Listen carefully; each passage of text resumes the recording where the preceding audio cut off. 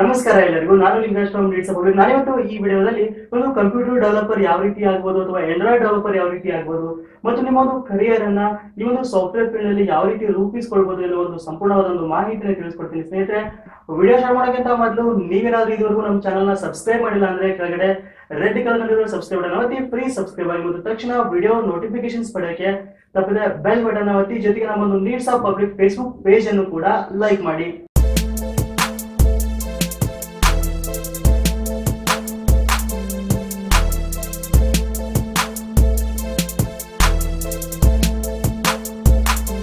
ಸ್ನೇಹಿತರೆ, ನಿಮ್ಮ ಒಂದು ಪಕ್ಕದ ಮನೆಯಲ್ಲಿ ಅಂಕಲ್ ಹೇಳ್ತಾ ಇರ್ತಾರೆ, ನನ್ನ ಮಗ ಸಾಫ್ಟ್ವೇರ್ ಇಂಜಿನಿಯರ್ ಇದ್ದಾನೆ ಬೆಂಗಳೂರಲ್ಲಿ, 50,000 ರೂಪಾಯಿ ಒಂದು ಸ್ಯಾಲರಿನ ತಗೋತಾರೆ ಅಂತ ಹೇಳ್ತಾ ಇರ್ತಾರೆ.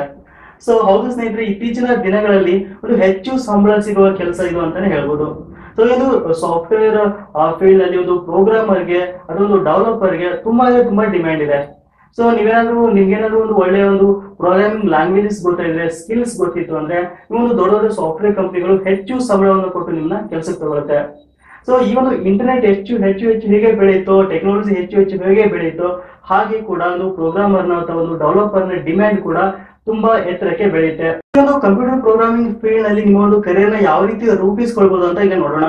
ಸ್ನೇಹಿತರೆ, ನೀವೇನಾದ್ರೂ ಒಂದು ಕಂಪ್ಯೂಟರ್ ಪ್ರೋಗ್ರಾಮರ್ ಆಗ್ಬೇಕಿತ್ತು ಅಂದ್ರೆ, ಡೆವಲಪರ್ ಆಗ್ಬೇಕಿತ್ತು ಅಂದ್ರೆ ಇಲ್ಲಿ ನಿಮ್ಗೆ ಬೇಸಿಕ್ ಲ್ಯಾಂಗ್ವೇಜಸ್ ಗೊತ್ತಿರಬೇಕಾಗುತ್ತೆ. ಈ ಒಂದು ಬೇಸಿಕ್ ಲ್ಯಾಂಗ್ವೇಜಸ್ ಅಂತ ಹೇಳೋದಾದ್ರೆ C++, ಜಾವಾ, CSS, HTML ಈ ಒಂದು ಲ್ಯಾಂಗ್ವೇಜಸ್ ಗಳು ನಿಮ್ಗೆ ಗೊತ್ತಿರಬೇಕಾಗುತ್ತೆ. ಸೊ ನೀವೇನಾದ್ರೂ ಒಂದು PUC ಅಲ್ಲಿ ಕಂಪ್ಯೂಟರ್ ಸೈನ್ಸ್ ಸಬ್ಜೆಕ್ಟ್ ಅನ್ನು ನೀವು ಚೂಸ್ ಮಾಡಿದ್ರೆ ಇದೆಲ್ಲ ಒಂದು ಮಾಹಿತಿ ನಿಮ್ಗೆ ಗೊತ್ತಿರುತ್ತೆ. ಸೊ ನೀವೇನಾದ್ರೂ PUC ಅಲ್ಲಿ ಕಂಪ್ಯೂಟರ್ ಸೈನ್ಸ್ ಸಬ್ಜೆಕ್ಟ್ ಅನ್ನ ತಗೊಂಡಿರಲಿಲ್ಲ ಅಂತಂದ್ರೆ ನೀವೊಂದು ಔಟ್ಸೈಡ್ ಕೋರ್ಸ್ ಗಳನ್ನ ಮಾಡ್ಕೋಬಹುದು, ಅಥವಾ ನಿಮ್ಗೆ ಅಷ್ಟು ತುಂಬಾ ದುಡ್ಡು ಖರ್ಚಾಗುತ್ತೆ ಔಟ್ಸೈಡ್ ಹೋದಂತ ಹೇಳೋದಾದ್ರೆ ನೀವೊಂದು ಇಂಟರ್ನೆಟ್ ಫೆಸಿಲಿಟಿ ಇರುತ್ತೆ, ನಿಮ್ಮೊಂದು ಮೊಬೈಲ್ ಅಲ್ಲಿ ಎಷ್ಟೋ ಒಂದು ಫ್ರೀ ವೆಬ್ಸೈಟ್ ಇರುತ್ತೆ. ಈ ಒಂದು ವೆಬ್ಸೈಟ್ ಗಳ ಮೂಲಕ ಒಂದು ಆನ್ಲೈನ್ ನಲ್ಲಿನೇ ಮತ್ತು ಯೂಟ್ಯೂಬ್ ನೋಡೋ ಮೂಲಕನೂ ಕೂಡ ನೀವು ಈ ಒಂದು ಬೇಸಿಕ್ ಲ್ಯಾಂಗ್ವೇಜಸ್ ಗಳನ್ನ ನೀವು ಕಲಿಬಹುದು.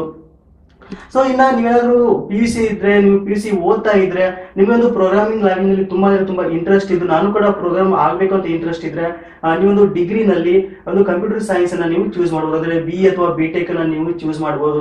ಸೊ ನೀವೇನಾದ್ರೂ PUC ಸೈನ್ಸ್ ಅನ್ನ ಮಾಡ್ತಿಲ್ಲ ಅಂತಂದ್ರೆ, ಒಂದು ಕಾಮರ್ಸ್ ಅನ್ನ ಮಾಡ್ತಾ ಇದ್ರೆ, ಆರ್ಟ್ಸ್ ಅನ್ನ ಮಾಡ್ತಾ ಇದ್ರೆ ನಿಮಗೆ ಒಂದು 3 ವರ್ಷದ ಕೋರ್ಸ್ ಅಂತ ಒಂದು BCA ಅಂತ ಒಂದು ಕೋರ್ಸ್ ಇದೆ.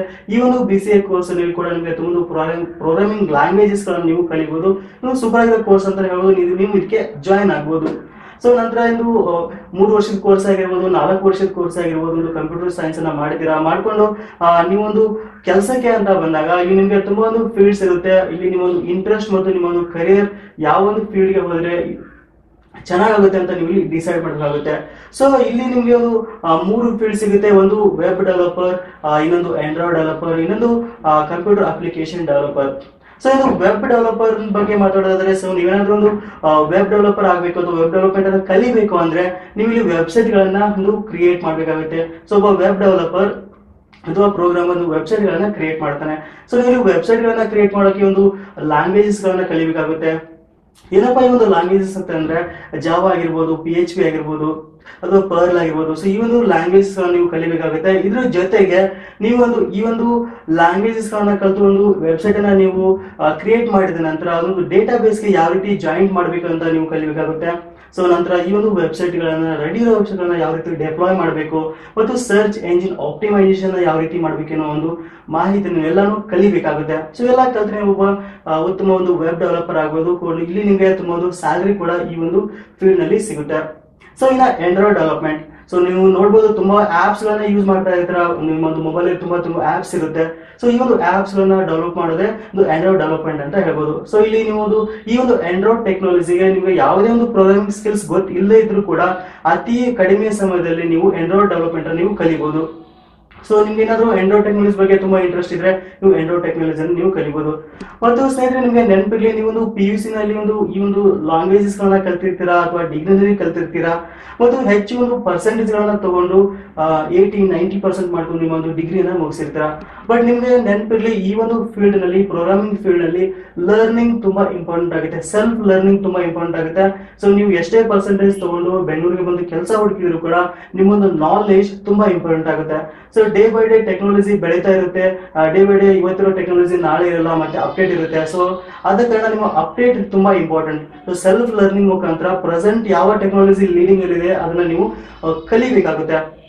ಸೊ ಫಾರ್ ಎಕ್ಸಾಂಪಲ್ ನೀವು ನೋಡ್ಬೋದು ಒನ್ ಟೈಮ್ ಅಲ್ಲಿ ಸಿ ಲ್ಯಾಂಗ್ವೇಜ್ ತುಂಬಾ ಅಂದ್ರೆ ತುಂಬಾ ಡಿಮ್ಯಾಂಡ್ ಇತ್ತು, ತುಂಬಾ ಒಂದು ಎತ್ತರ ಮಟ್ಟಕ್ಕೆ ಇತ್ತು. ಬಟ್ ಈಗ ಏನಿದ್ರು ಆಂಡ್ರಾಯ್ಡ್ ಜಮಾನ, ಆಂಡ್ರಾಯ್ಡ್ ತುಂಬಾ ಇವಾಗ ಏನಿದ್ರು ಆಂಡ್ರಾಯ್ಡ್ ಅಂತಾರೆ.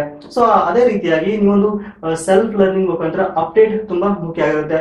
ಸೊ ಯಾವುದೇ ಒಂದು ಟೆಕ್ನಾಲಜಿ ಬರಲಿ, ನೀವು ಅಪ್ಡೇಟ್ ಆಗೋ ಮುಖಾಂತರ ಸೆಲ್ಫ್ ಲರ್ನಿಂಗ್ ನೀವು ಡೇ ಬೈ ಡೇ ಓದಬೇಕಾಗುತ್ತೆ.